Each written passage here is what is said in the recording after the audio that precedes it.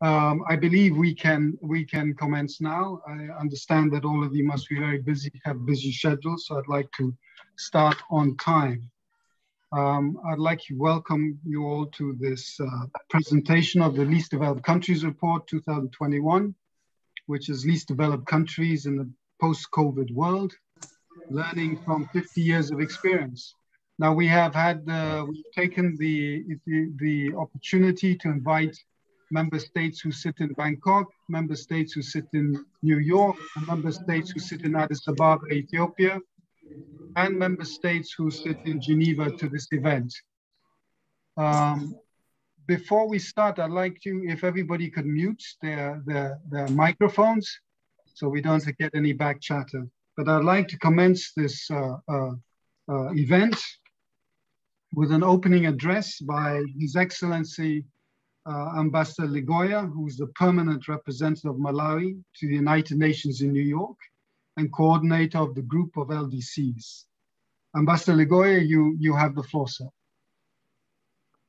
Thank you very much, my good friend, Mr. Paul Akinui, Director Division for Africa, LDCs and Special Programs at UNCTAD.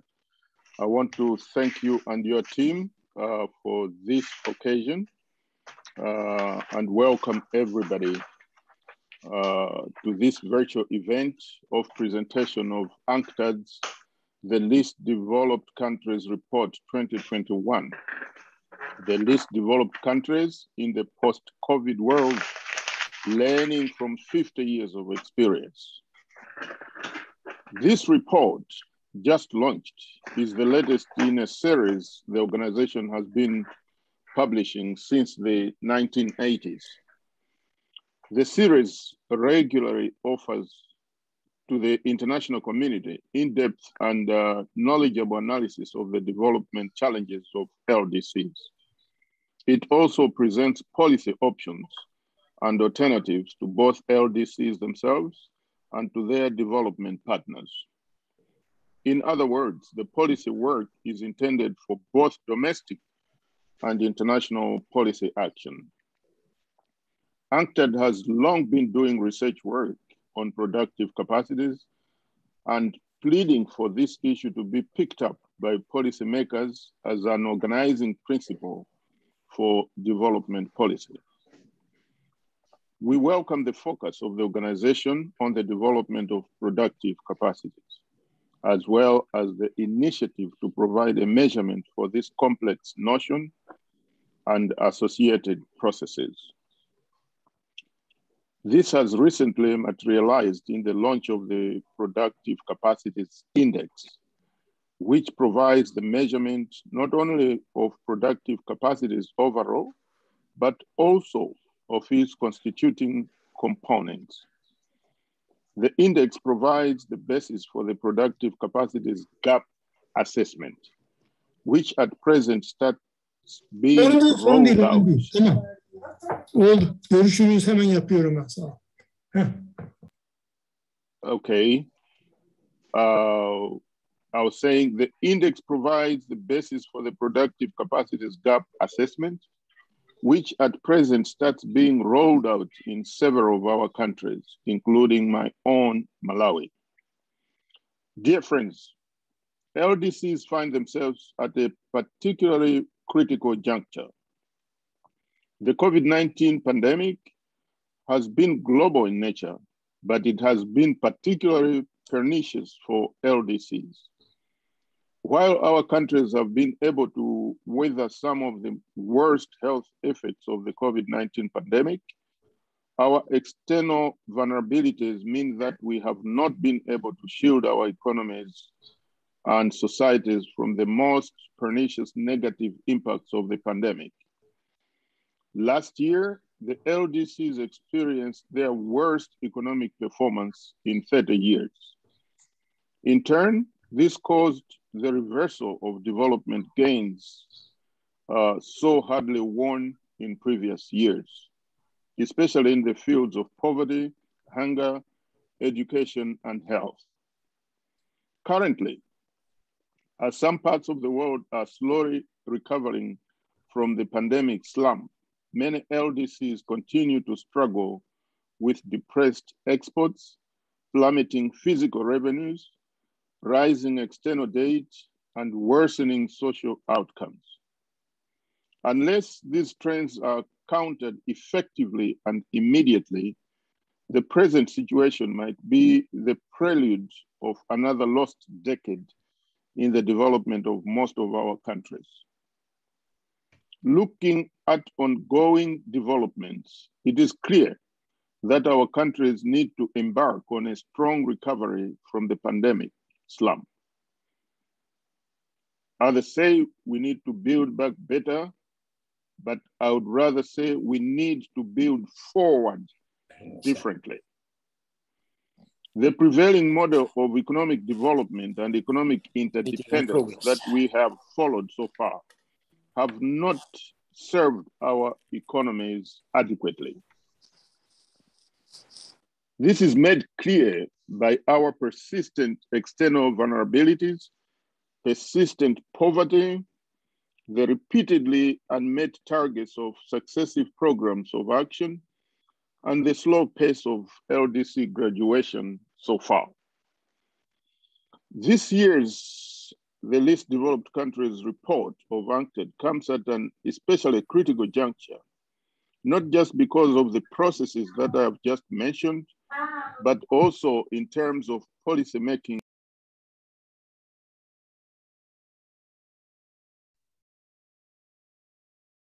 Ambassador, we've lost your sound.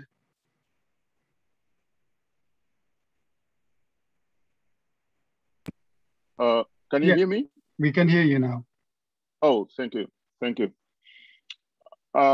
This year's LDC report of UNCTAD comes at an especially critical juncture, not just because of the processes that I've just mentioned, but also in terms of policymaking action.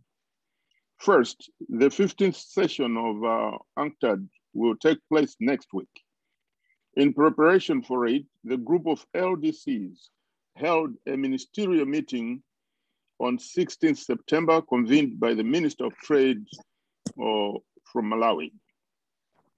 It was held to discuss the priorities of the group for international policy making in favor of LDCs, as well as for the future work of UNCTAD on LDCs. Second, we are in the final phase of the preparatory process of LDC 5. LDCs and our development partners are intensively discussing the policy priorities for the present decade to be translated in a new program of action for the LDCs for the period 2022 to 2031. It is to be adopted during the 5th United Nations Conference on LDCs to be held in Doha, Qatar in January 2022. This is a critical moment in which LDCs and their development partners are devising strategies for sustainable development in the middle term to be enacted during the 2022-2031 decade. LDCs and our development partners are negotiating the new program under especially difficult circumstances for our countries. In this situation, sound research and analysis is especially important and provides critical inputs to policymakers in their decision making. We therefore welcome the new report of UNCTAD and hope that the analysis contained in the report, which will be presented today, can contribute to the preparatory process.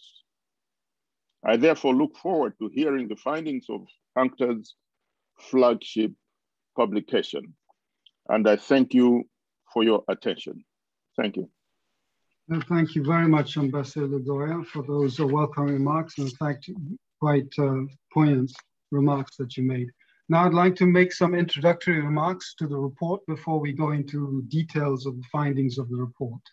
So Excellencies, ladies and gentlemen, as the Ambassador has mentioned, this comes at a very critical time, UNCTAD 15 and the DOA Program of Action. And as some of you will recall or may know, that this is now 50 years since the establishment of the category of LDCs. And this has been primarily as a result of UNCTAD's research and analysis and consensus building, which resulted in the General Assembly Resolution 2626 25 in October 1970, when the category was created. Now, since then, some of the traditional symptoms of underdevelopment still linger on after 50 years today, through a variety, although a variety of intensity. We still have low labor productivity, high poverty rates, and low human capital formation, and technology uptake continue to be a significant challenge facing most LDCs. Too few LDCs have had significant advances when it comes to diversifying their economies and achieving structural transformation. And in fact, commodity dependence and export concentrations with a focus on only a few products remain a critical challenge for the vast majority of LDCs.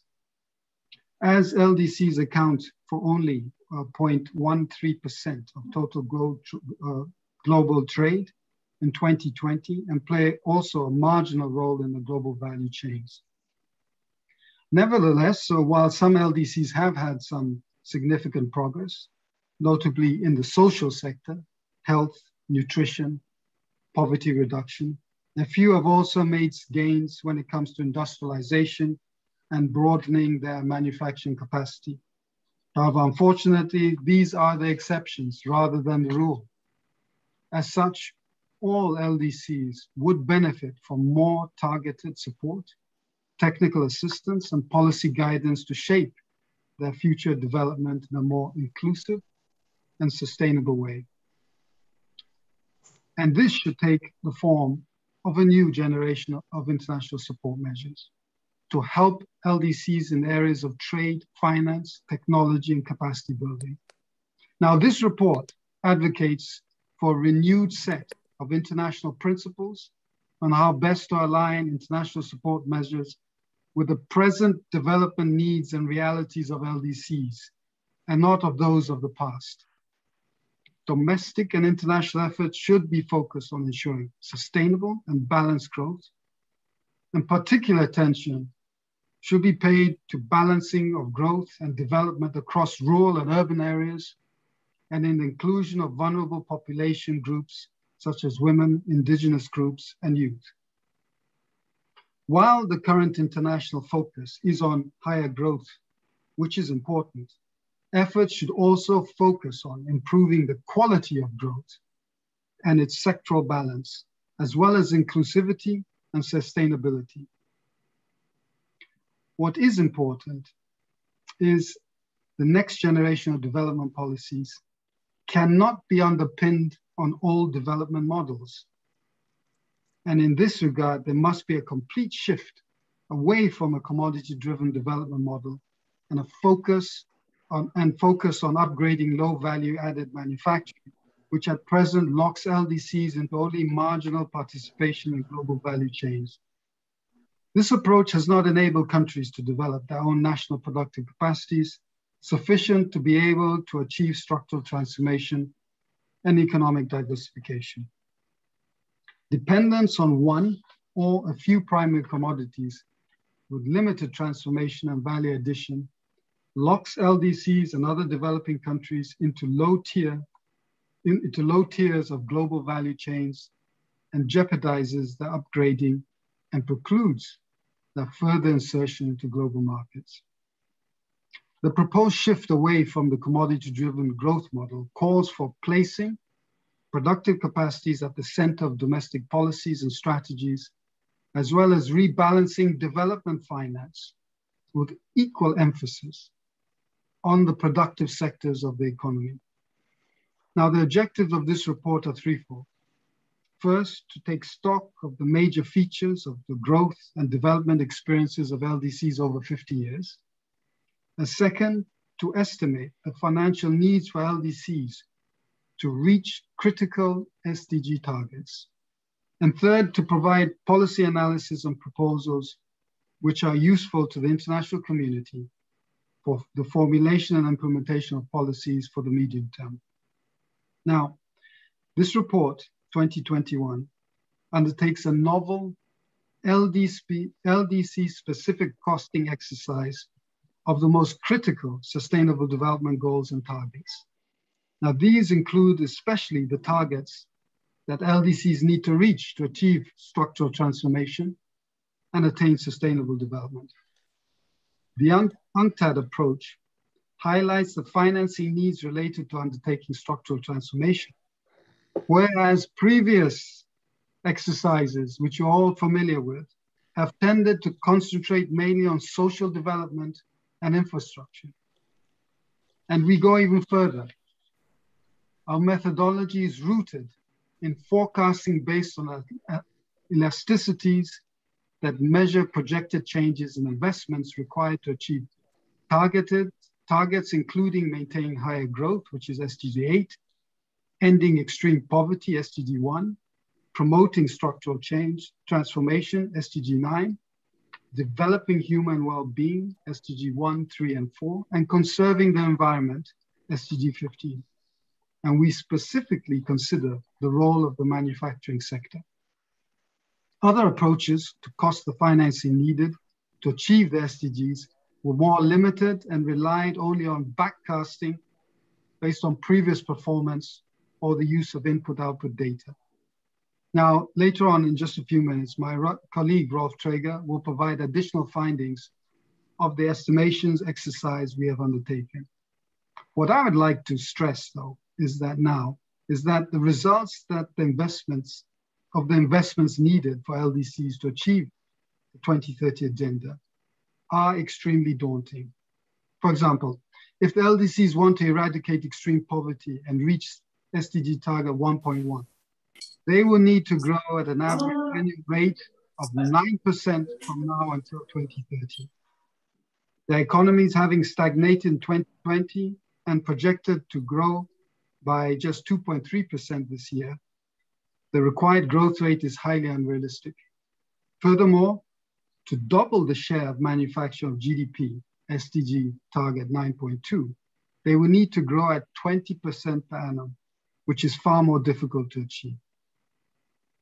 And as such, we believe structural transformation remains the core aim of LDCs to achieve economic dynamism and resilience.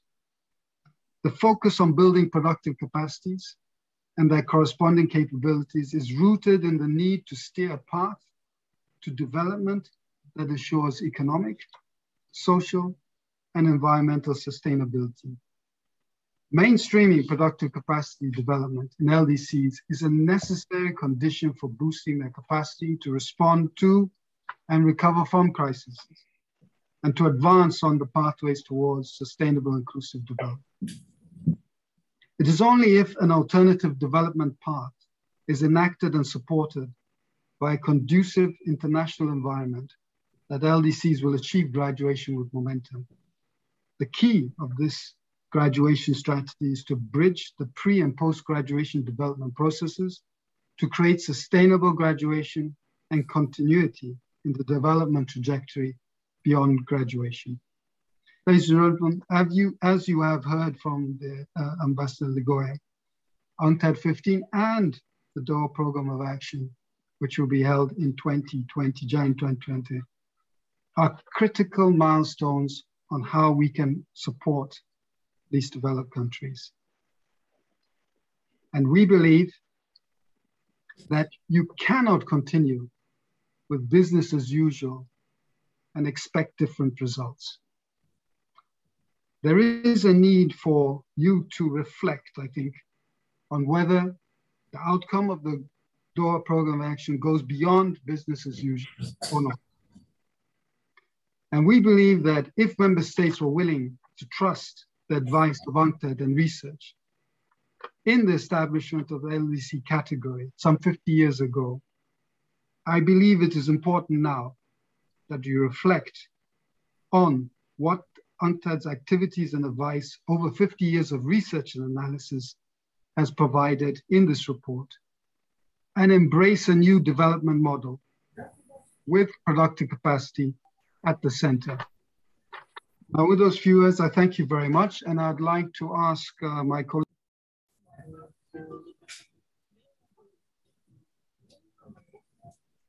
You're muted, Paul. Sorry, I'd like to ask Rolf Traeger to present the report now in more detail. Rolf, you have the floor. Thank you very much, Mr. Kiwumi. Thank you to the presence of all of you. So I will present in some more detail the main findings of the report. And so I hope you can see the slides which I'm sharing now. So as was mentioned, the LDC category was established 50 years ago in exactly November 1971. But as was already alluded, some of the development challenges which led to the establishment of the LDC category still linger to this very day. So nowadays, 85% of LDCs are still commodity dependent. The export structure of these countries is still pretty much reliant on a small number of products. And this is true even for those countries which are exporters of manufactures. And if you consider both merchandise trade and services trade, the group of LDCs accounts for just 0.13% of international trade throughout the last decade. Well, over the last 50 years, the number of LDCs varied considerably. It started with 25 countries. It reached a maximum of 52 countries in 1991, and now we are at 46 countries. So this means that until nowadays, only 6 countries have graduated out of the category, which again highlights the challenge that these group of countries are facing. So now, as we look over these 50 years of growth and development experience, and we concentrate on the growth in GDP per capita of these countries, what we see is that out of the present date 46 least developed countries, half of them have fallen behind other developing countries. So or the rest of the world, both other developing countries and developed countries.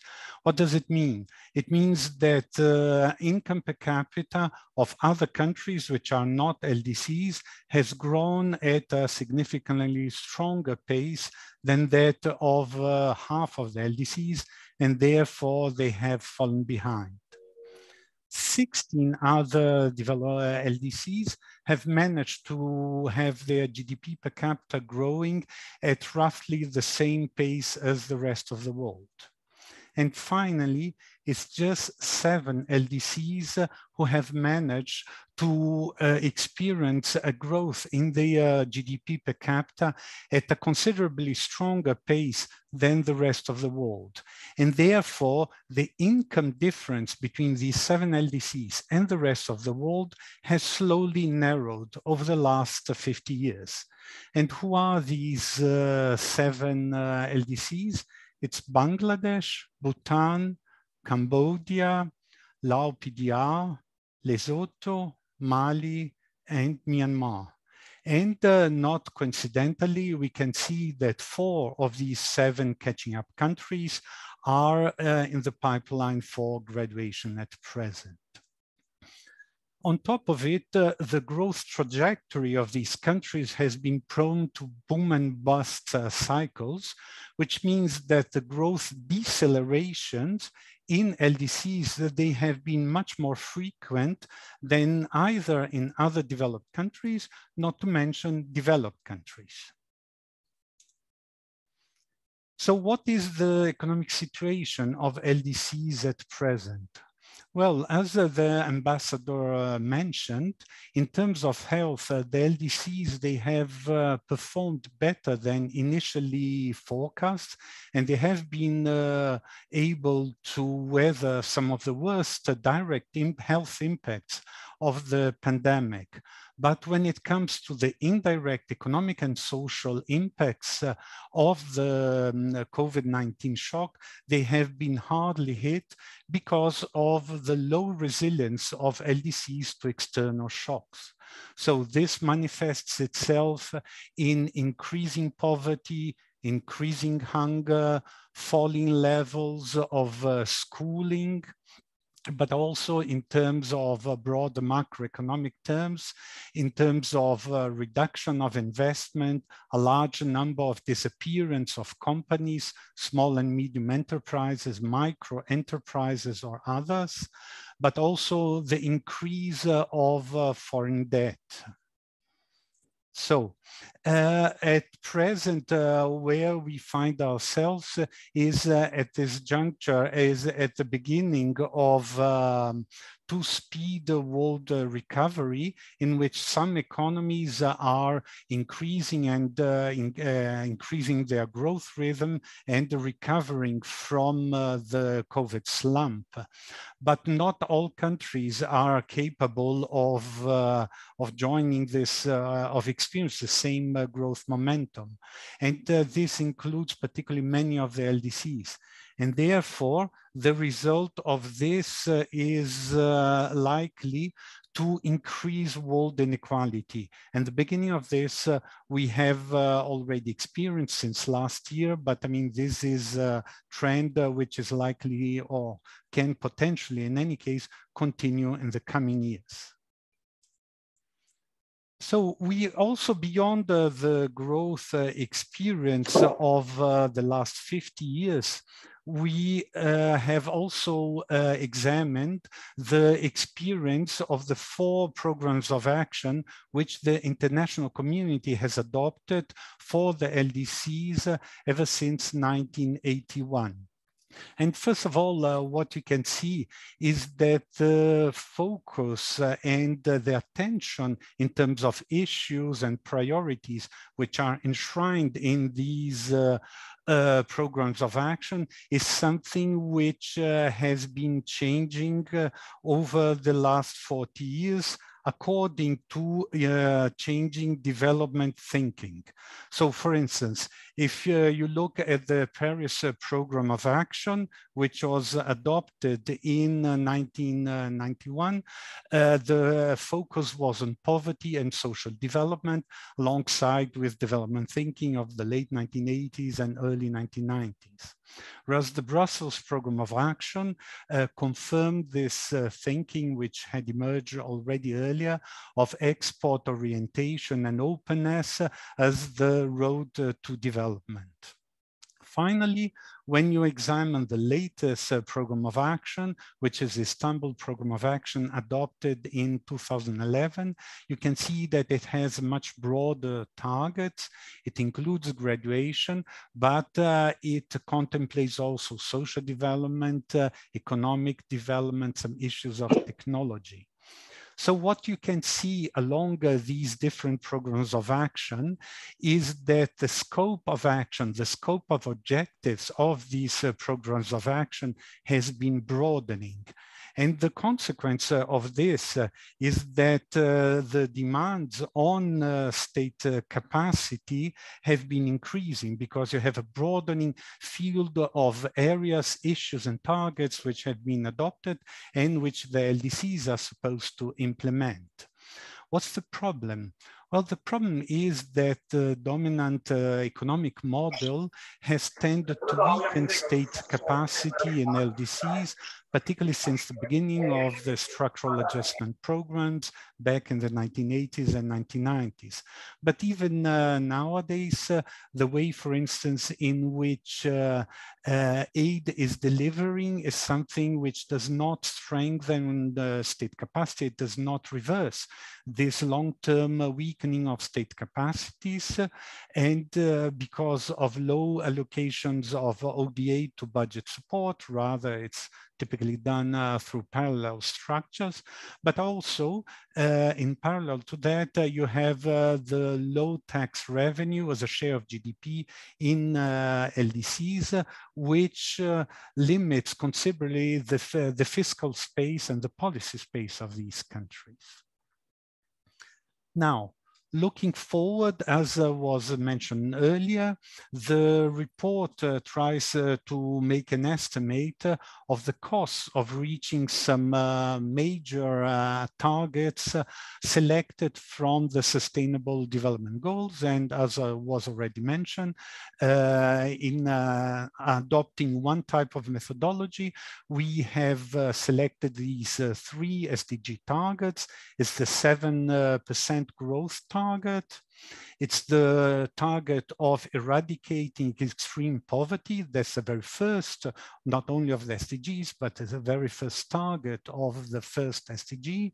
And finally, industrialization, which we have proxied by the doubling of the share of manufacturing in GDP.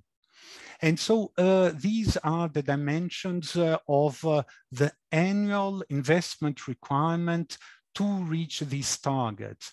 So it's upwards of $150 billion of annual investment over the next 10 years for the first 2 targets, i.e. reaching the economic growth rate of 7% over 10 years or eradicating extreme poverty. However, when it comes to industrialization, to doubling the share of manufacturing in GDP, the investment requirements are much, much higher. They are of the order of $1 trillion of investment every single year over the next 10 years. So this gives a very strong idea of the size of the challenge, of the very tall challenge, which LDCs are expected to accomplish within the SDGs, but also of the requirements that this poses in terms of investment. And just to give you an idea, even the lowest of these figures is more than 50% higher than what all of the LDCs invested back in 2019 before the outbreak of the crisis. And as was mentioned, if you go to the most ambitious of these objectives, which is that of industrialization, which again, we adopted as a proxy for structural transformation, this would entail that these economies would need to grow by a whopping rate of 20% every single year over the next 10 years. Now, as was again mentioned by the director, we also provide an LDC specific estimate of the costs of reaching some selected social goals. And what are these? They are the universalization of health services, the universalization of education services, universalization of social protection, but also biodiversity conservation. And we compare to what LDCs actually spend in these areas. And that's how we arrive at the financing gaps. And as you can see by the figures there, these gaps are extremely high, particularly if you look at social protection. It means that LDCs would need to raise their spending on social protection by 21% of GDP. So all in all, if you put these gaps together, it would mean that the LDCs will need to spend more than 40% of their GDP to meet these goals. And this would simply mean that LDCs would need to spend as a proportion of their GDP as much as OECD countries do at present. So this again gives an idea of the daunting tasks ahead for LDCs, but also for the international community. So based on this diagnostics that we do, both of the growth experience of the last 50 years, of the implementation of 4 different programs of action, but also of the cost that it would take to implement the SDGs, what are the proposals that the report makes in terms of looking towards the future development models, the future development trajectories of the LDCs. And here we reaffirm what we have already been saying, that the central focus of development trajectories of LDCs needs to be the development of productive capacities. What exactly do we mean by productive capacities? Well, it's this complex web of economic actors and activities, which is made up of first productive resources like physical capital, natural capital, machinery. The second component are entrepreneurial capabilities, which comprise both enterprise capabilities but also critically technological capabilities of the enterprises of LDCs. And finally, the last component of productive capacities are the production linkages between economic agents, between large and small companies, between the rural and the urban economy, and finally and critically between the national economy and the international economy.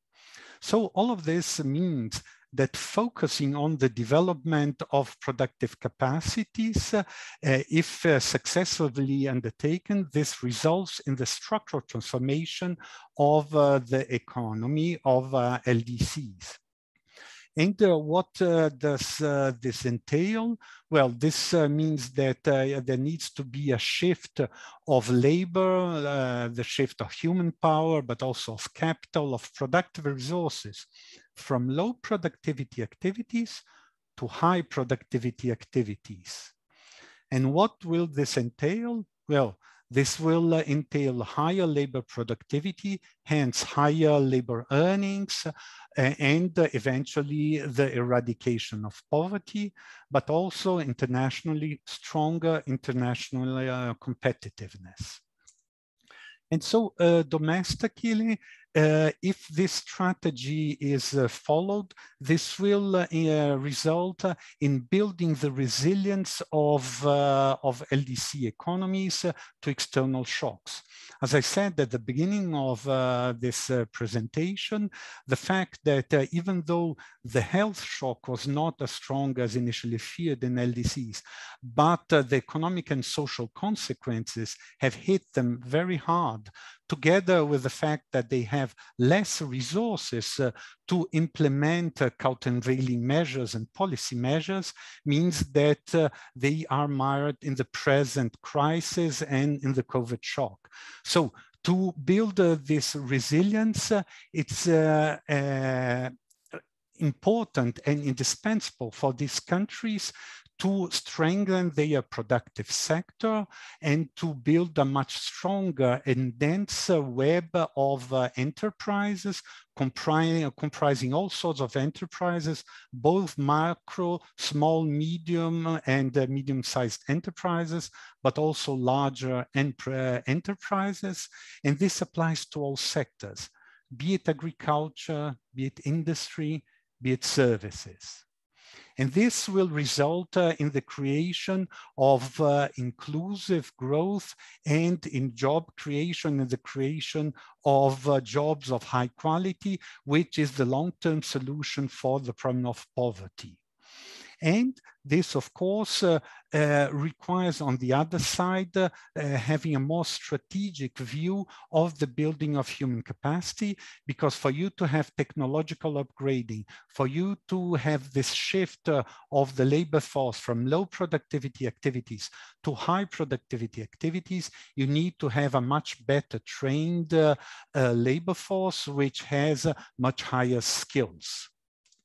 And so this means that this requires the orientation of domestic policies, first of all, towards the development of productive capacities, aiming at the structural transformation of these economies. But this needs to be backed by international policies and by the backing of LDC development partners to their domestic policies and to their domestic development objectives. And among domestic policies, industrial policy has a fundamental role to play because it aims at structural transformation, at increasing the value added of economic activities in all sectors, and it aims at incorporation of more modern, more performing technologies, and particularly the most recent waves of technological innovation, digital technologies, but as I mentioned earlier, creating decent jobs and increasing the earnings of the population. But again, and I come back to what something which I have alluded to earlier, it is the fact that in order to adopt these industrial policy, in order to implement this set of policies, which will result in the structural transformation of the economy, this once again requires state capacity to formulate development strategies, to design and implement development policies, but also to bring coherence into the actions of different types of economic actors, be they domestic companies, international companies, the private sector, the public sector, etc. And to develop state capacity, again, LDCs also need the backing of their development partners. And going to ISMs, these are the international support measures which the international community and the development partners of LDCs have been implementing in favor of LDCs to boost their development, particularly in the fields of trade, of finance, of technology, and of capacity building. So what we have seen is that the present-day ISMs, they have had a positive impact in the development outcomes of the LDCs, but they have clearly been insufficient because of a series of institutional shortcomings as they have been put in place. They have not always been coherent, financing has not always been present, etc. So for the new decade, what LDCs need is a new generation of international support measures which are coherent amongst themselves, which allows the creation of these synergy between these different ISMs, which are effective, which are transparent and mutually accountable between LDCs and their development partners, and which are consistent with new realities like digitalization, climate change, and the restructuring of global value chains, particularly in the wake of the pandemic.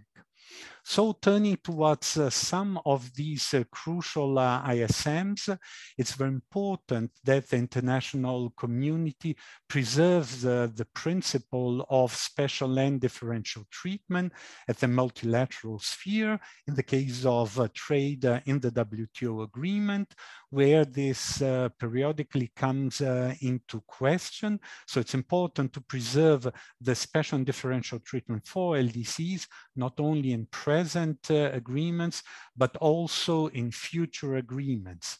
And of course, related to this, there is the whole discussion of graduation and of possible transition periods for these SDT measures. In terms of bilateral market access, even though this is something which has improved considerably over the last 10 to 15 years, and some of the most successful LDCs have been able to leverage these preferential market access to develop their manufacturing sector, and this certainly has been very positive, but I mean, there are still issues remaining in terms of the implementation of DFQF, duty-free, quota-free, free trade access to markets, and particularly in terms of the rules of origin with which LDC producers have to comply in order to be able to benefit of these preferential market in major target markets, export markets. But also, it's important that LDCs leverage opportunities from regional and sub-regional integration. We know that several LDCs are active and are part of important regional trade agreements. In the case of RCEP in Southeast Asia, in the case of Africa, it's of course the case of CFTA, the Continental Free Trade Area, and this opens opportunities for LDCs which they can exploit in the field of international trade. Second, I'd like to mention the area of financing for development. We need to recognize that there is a room for progress in terms of domestic resource mobilization on the side of LDCs. We know that most LDCs collect in terms of taxes around 15% of GDP, which is extremely low. So you need to have an enhancement of their fiscal capacity, of the effectiveness of spending, etc., which, by the way, is an important component of building of state capacities. But in view of the very stark financing requirements that the SDGs pose to LDCs, and which I have mentioned, we know that domestic resource mobilization will not be enough. Hence, the very strong need for support from external sources of financing, starting with ODA and FTI. That's why it's important that bilateral donors comply with their commitments in terms of both quantity and quality of ODA towards LDCs. Remember, there is the 0.15 to 0.20% of donor country GNI, which is to be allocated to ODA, to least developed countries. And recently, there has been the decision by the IMF to undertake the new emission of SDR, special drawing rights, to the tune of $650 billion. What's the problem of this? Well, the problem of this is that unless there is a reallocation of these liquidities in favor of LDCs, they will have only a very minor part of it to the tune of $15 billion. And remember, even the lowest of the investment requirements, which we have estimated, are to the tune of $460 billion. So, I mean, these $15 billion pale in comparison to the investment requirements of LDCs. Hence, the need to significantly reallocate this new liquidity from other countries who are in a comfortable external position towards LDCs. And finally, I'd like to mention blended finance, which is regularly mentioned in international policy circles. And in some cases, it seems to be presented as the solution to all the financing requirements of developing countries, including of LDCs. But as we have analyzed, there are all sorts of issues with blended finance, particularly in the context of LDCs, of potential contingent liabilities, of lack of transparency, of where the public money or of where the ODA money is going and who is benefiting from this money.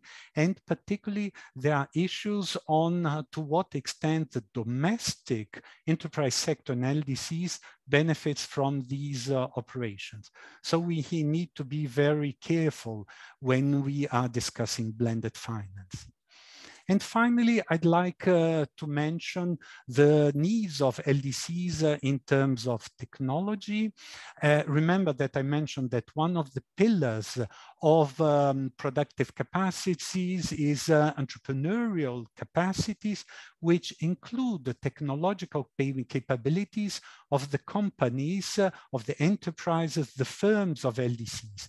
And there's a huge need of technological upgrading of the firms operating in LDCs, particularly the domestic national firms, again, whether they are operating in industry or agriculture or services. And this can be done through different mechanisms, for instance, through the effective implementation of Article 66(2) of the TRIPS agreement, and also by the implementation of LDC investment regimes, which are foreseen in SDG target 17.5.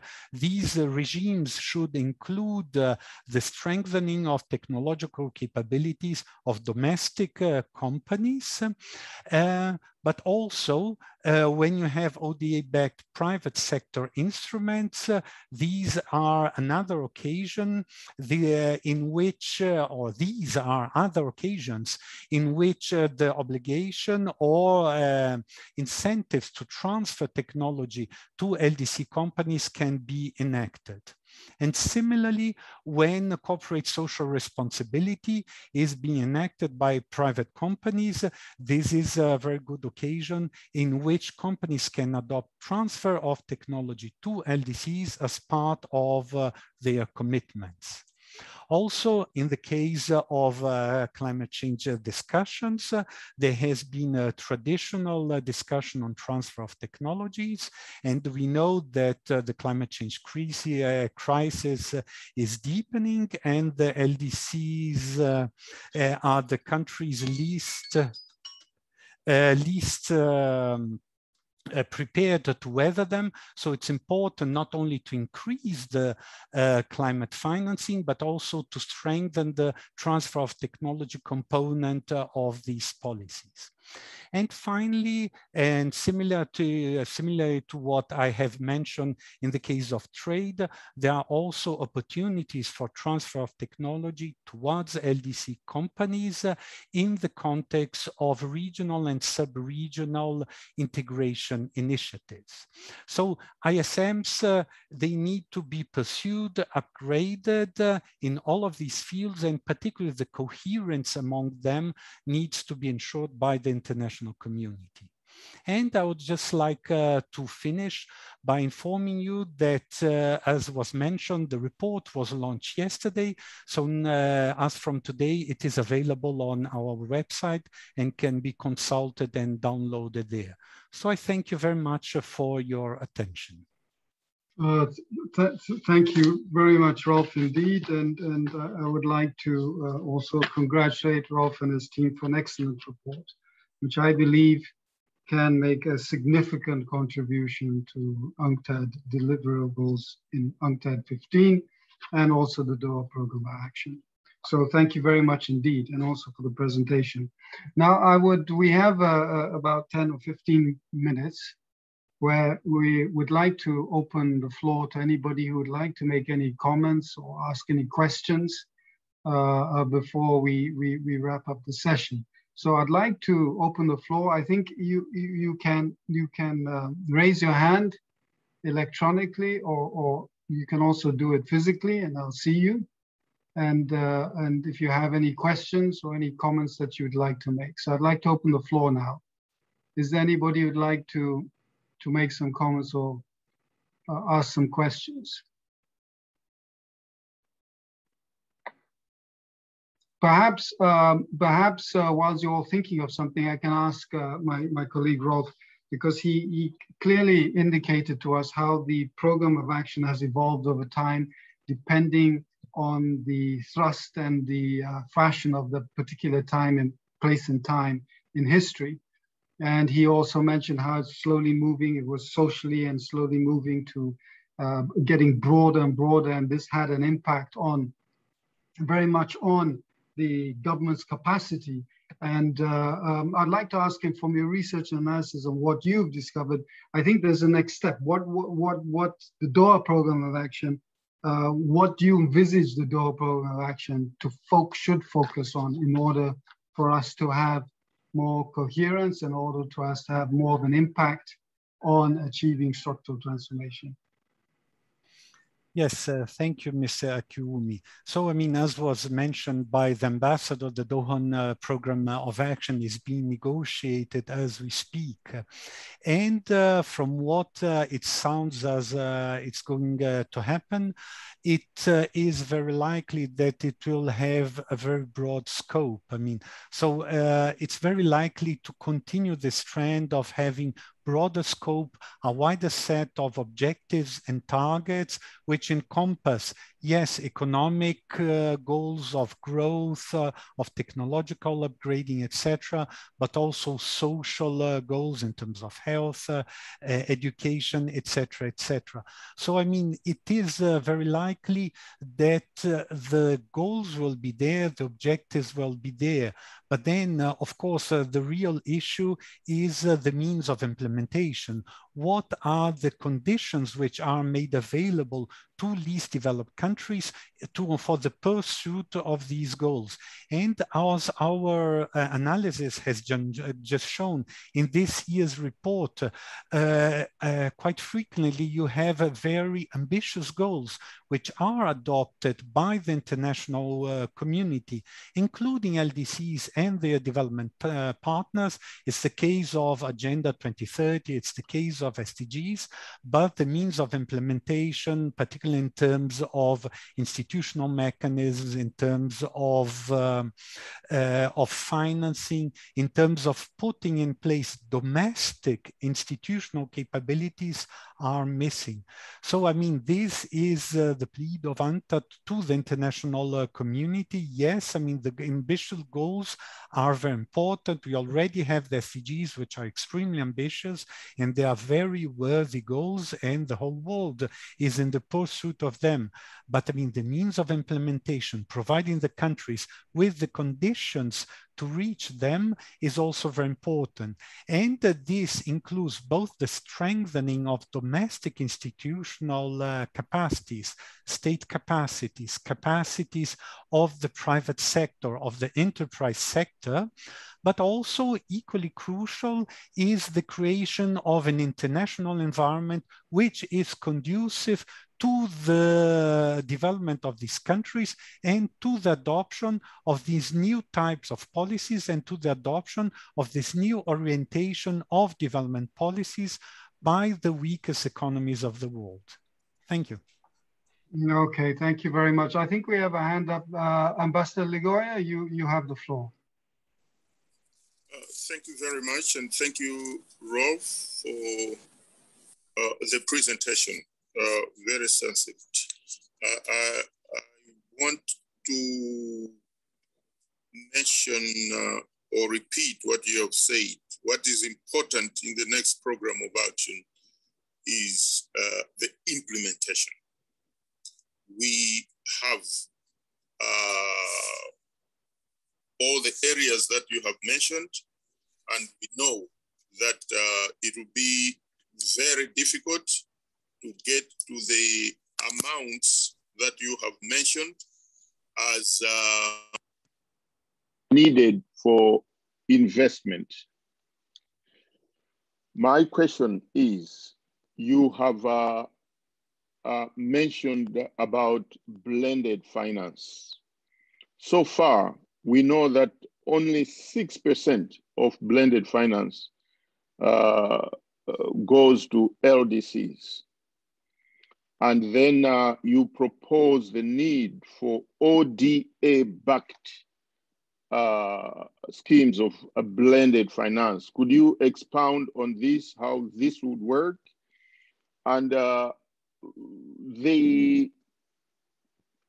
low blended finance going to LDCs is because of the perception of the investors, perception of high risk in LDCs. It's a perception. It's not always true. How do we counter this and make the investors know that there is money to be made in LDCs because the need to invest in so many areas is there? how do you see us making progress in attracting more blended finance? I thank you. Thank you very much, Ambassador. Rolf, can you go ahead and answer? Yes. Thank you very much for this very relevant and crucially relevant question, Ms. Ambassador. And this is one of the major challenges concerning financing for development in the case of LDCs going forward. As you rightly said, only 6% of blended finance operations take place in LDCs, which means that its contribution to closing the external financing gap of LDCs has been absolutely minor for the time being. But there are also other types of issues, particularly in terms of transparency, of who takes the decision. Is it donor country who takes the decision? Is it donor countries in consultation with LDCs who take the decision? And quite often there is a lack of transparency surrounding these operations, because the issue of commercial secrecy is quite often involved, since this involves private sector operators, typically foreign operators investing in LDCs. So the extent to which they are being subsidized by ODA is not made clear. But I mean, crucially, the effects of this in terms of the development of local productive capacities in LDCs is not clear either. So, I mean, the ambassador mentioned the need to attract more investment as part of the mobilization of external resources to close this huge, gigantic financing gap of LDCs. So this is part of the response to the mobilization of external finances. But I mean, it's something which needs to be mobilized in a clever way. It needs to be mobilized in the context of the country's development strategies. So I think that yes, there are problems of credibility. There is a problem of risk perception by private investors on the risks of investing in LDCs. So I mean, there is an issue of communication there. There is an issue of investment promotion there, and investment needs to be made into this. But particularly, it's important that these countries, that LDCs achieve policy credibility, and policy credibility not only vis-a-vis their domestic economic agents, but also vis-a-vis international economic agents, both public and private, i.e. private investors, but also partner countries of LDCs. So once this policy credibility, coherence, which springs from having clear objectives, having a clear set of coherent policies, industrial policy, trade policy, science technology policy, etc., investment policy, which is education policy, which is put in place, this is something which is bound to reduce risk perception by foreign investors. But beyond that, it's very important that capturing foreign direct investment should not be done for the sake of capturing foreign direct investment. Foreign direct investment, FDI, does have a role to play, but it has a role to play provided it is inserted into the country's national development goals and its mid to long-term development objectives. So this applies, first of all, in terms of sectors to which attraction it is more important, whether it's telecommunication, whether it's agriculture, whether it's industry, or whatever, doesn't matter. But this has to be determined in the context of national development goals. So that's where countries will determine where it's most important to attract FDI. But then it's not just a matter of attracting FDI, it's a matter of making the most of FDI. This means maximizing the linkages between foreign companies and domestic companies. This means negotiating with foreign investors and providing incentives for them to create forward and backward linkages with domestic companies, but at the same time making sure that there is a certain number of domestic companies which do have the technological capabilities to meet the quality standards of these international companies, etc. And so this is one of the many ways to ensure that there is a transfer of technology from these foreign operators to domestic operators, and this can slowly percolate through the rest of the economic tissue of the country. So yes, it's important to attract more FDI for a question in order to increase the financing for development available to these countries, but it's not just a question of financing, it's also a question of strengthening the productive capacities of domestic companies, of creating more companies with higher technological capabilities. So FDI policy, the policy to attract foreign direct investors through publicity, through road shows, etc., is important, but it's just as important that this is coherent and with domestic policies, and that these FDI policies are part and parcel of the development policies being enacted domestically. Thank you. Thank you very much, Rolf, for a very thorough response. I'd also like to add that I think it's very important that it must be an overall government policy to change this narrative.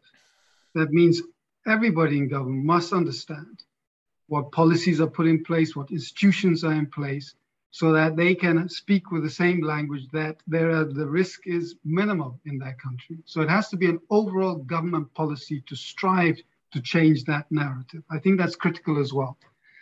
Okay, I'd like to open the floor again. Are there any comments or questions from anybody of the participants that you'd like to raise, speak to, or inform us of any issues?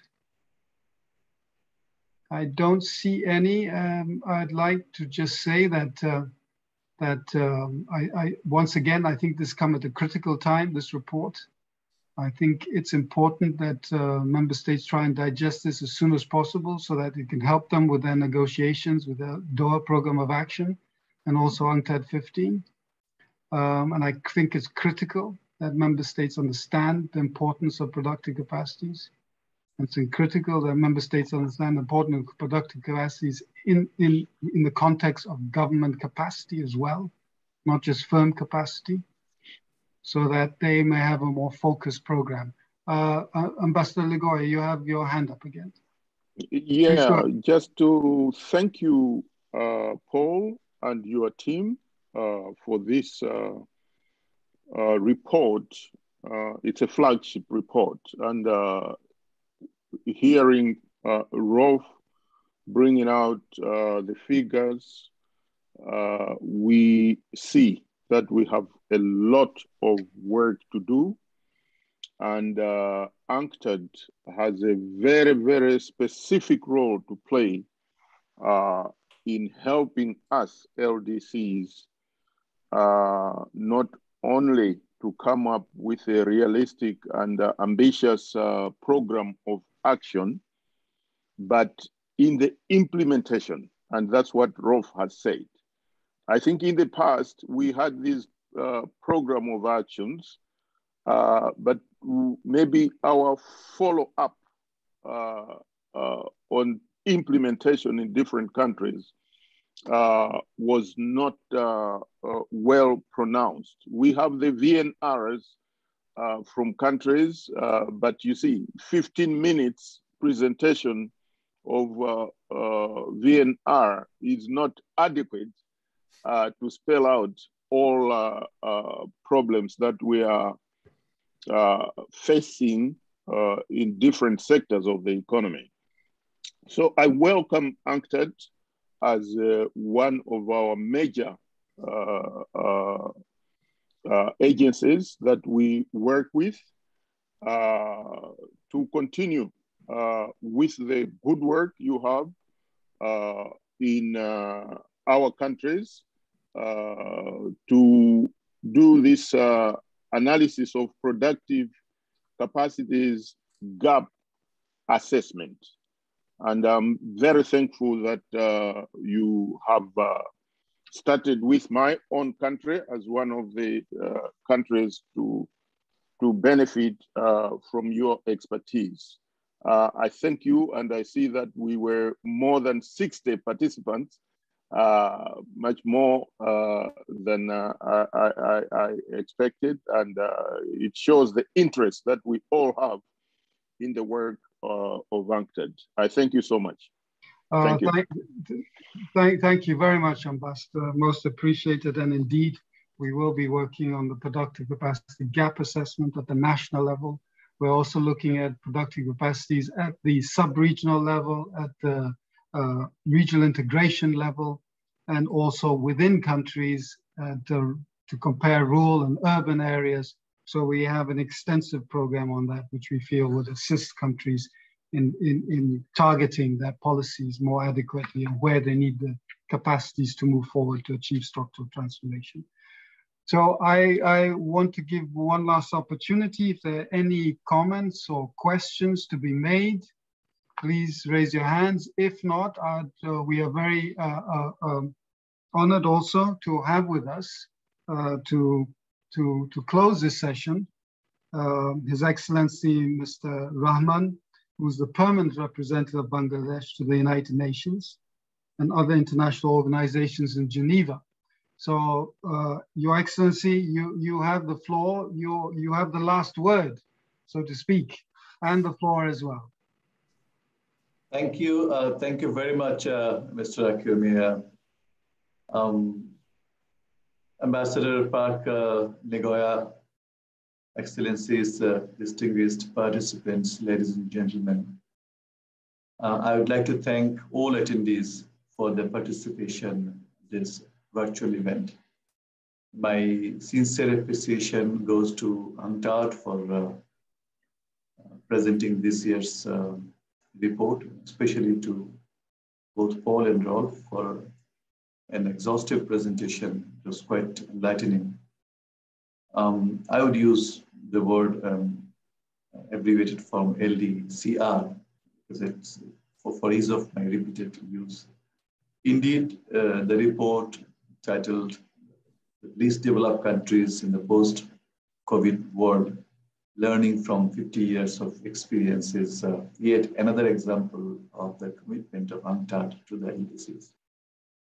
The latest issue of LDCR carries forward its almost 40-year-old legacy of solid policy-relevant research and analysis on LDCs. LDCs need this type of policy-relevant research, especially in the present juncture. And I would agree also with Ambassador Liguya when he said that we also need to see the implementation of the policy recommendations. I cannot agree more with the speakers that LDCs continue to face structural impediments to development. With the advent of COVID-19 pandemic, their vulnerabilities have come to the surface more and more. Along with the pre-existing challenges, the far-reaching impacts of the pandemic are likely to exacerbate their condition as well as hamper their advancement in going forward. While LDCs are making efforts to overcome the obstacles lying on their path to development, international cooperation is absolutely essential for the LDCs to attain their development goals. The development partners must take into cognizance the efforts of the pandemic on LDCs. I would also like to emphasize that the graduation of LDCs is the collective aspiration of all LDCs. It is an important milestone in the development trajectory of these countries. It is encouraging that a growing number of them is embarking on the path to graduation. However, graduation must take place with momentum so that it does not disrupt the pace of development a country has pursued. A graduated country should not be penalized through the abrupt discontinuation of the LDC-specific support measures. It should be hailed as an achievement by the international community. We cannot say for certain that when the pandemic will come to an end and how long it will take to build back better. There must be a wider recognition that in these uncertain times, the process and prospect of LDC graduation is even more challenging. I'm happy to see that the LDC report has reflected these concerns and presented lessons learned from the pandemic. It puts forward several ideas, principles, and proposals. I'm confident that these will be useful inputs to the preparatory process of LDC 5. Therefore, these will serve as significant guidance for both the LDC governments and their development partners to proceed with their development plans during the decade 2022 to 2031.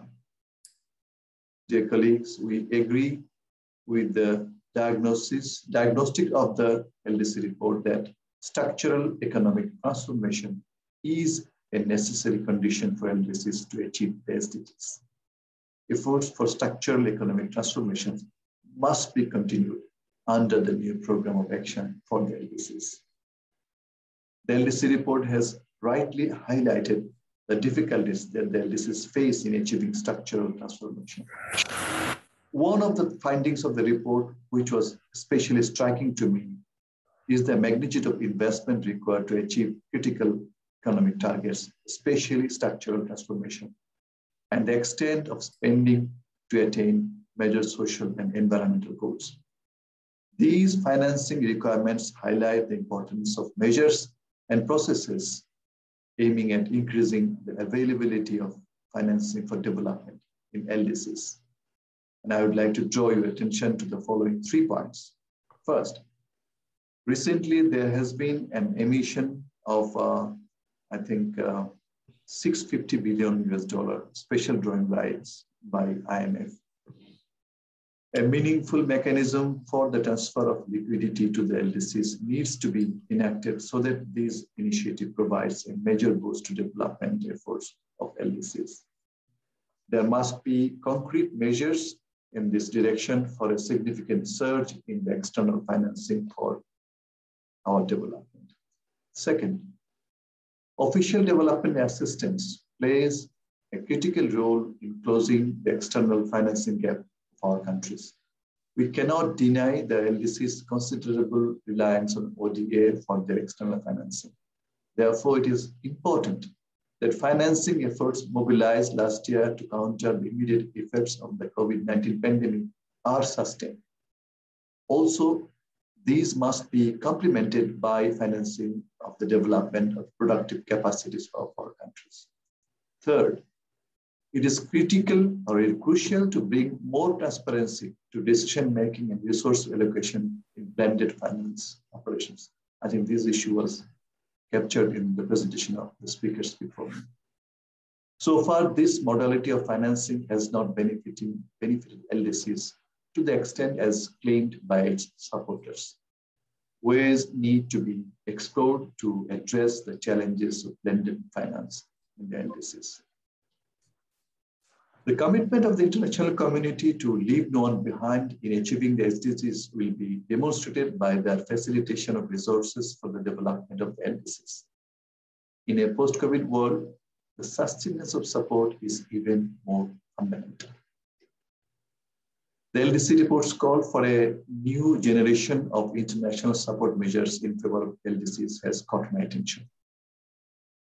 These 6, inter alia, ODA to go well beyond traditional ideas attached to it. Critically, it pleads for greater coherence among the ISMs in the field of finance, trade, capacity building, and technology, as well as health. I would like to stress that new initiatives in the field of ISMs also need to address the special circumstances of the graduating LDCs. New mechanisms have to be devised and enacted, which ensure that LDCs graduate with momentum and don't suffer development setbacks upon their exit from the LDC category.